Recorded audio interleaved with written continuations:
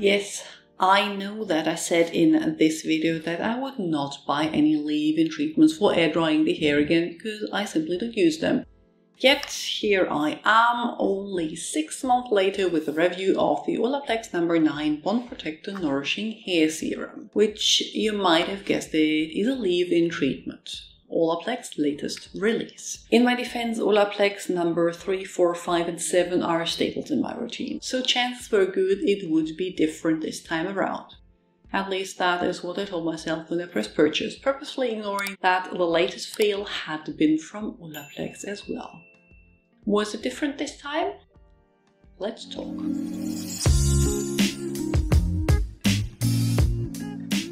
If you're new here, welcome. I'm Dr. Anne, a physician passionate about skincare and well-aging. Added shine, less frizz, better style retention and heat protection up to 232 degrees. So basically a smoothing, heat protectant and styling product. It claims to do that by protecting the hair from pollution without defining closer what pollution in this context is supposed to mean. Other than the Olaplex No. 6, which looks more like a cream, this one is clear and looks and feels gel-like but not sticky. Different to the other Olaplex products, it has a less floral scent, which smells more fresh, like shampoo maybe. The scent doesn't linger in the hair though, so it isn't really important anyway. The product is designed to be used on towel dry hair, so after you get out of the shower, you distribute it either through the length or all over. My hair is pretty fine and easily weighed down, but if I put the majority through the length and only the leftovers around the crown, it worked very well for me. Half a pump is enough for that in my hair. That is a little longer than shoulder's length. I tried it simply as a styling product on already dry hair as well, but found it left a stickiness that led to more tangles so I recommend sticking to the damp hair usage. While I appreciate the extra heat protection, for me it has the biggest benefit when air drying, something I do much more often in summer.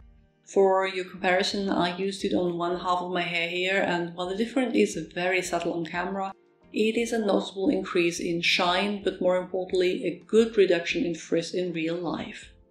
If I don't let it dry straight as I did here, I had to put it up in a bun for the last 2 hours of the drying process, the waves I get are really bouncy and stay better than they usually do. My hair tends to lose all styles very fast. One thing to note though is that it slightly changes the feel of the hair, making it a little more coarse, less smooth to the touch. It might be just me missing the silicone slip though, and can be counteracted by adding a silicone containing hair oil on top. When we look at the ingredient list, we will find bis-aminopropyl diglycol dimaleate, Olaplex's main ingredient responsible for the reparative claims, as well as a few moisturizing ingredients. Some from a complex called aquaxyl that apparently mimics the natural moisturizing factors in the skin, and then PVP or polyvinyl pyrrolidone, a film former for hair that is probably responsible for the longer lasting style. The antioxidants for the claimed protection against pollution are probably hidden in the plant extracts rather than added separately. Also part of the plant extract are citral, citronellol, linalol, limonene and hexylcinnamal, potentially irrigant fragrant components as well as fragrance. I don't have issues with fragrance in my products, I just wanted to point that out in case you were allergic to any of them. If you've been around for a while, you might have seen my video on the ordinary hair treatments. I repurchased the hyaluronic acid one several times due to the reduction in frizz it gives me, but feel like I get the same frizz reduction with several added beneficial effects with the Olaplex version. For a much higher price, granted, so in the end it depends on what you want and how much you're willing to spend. I am surprised myself, but I actually reach for it quite a bit in summer. It just makes my hair look and feel a little bit better, helps my waves last longer, and would even offer additional heat protection should I decide to use heat rather than air dry.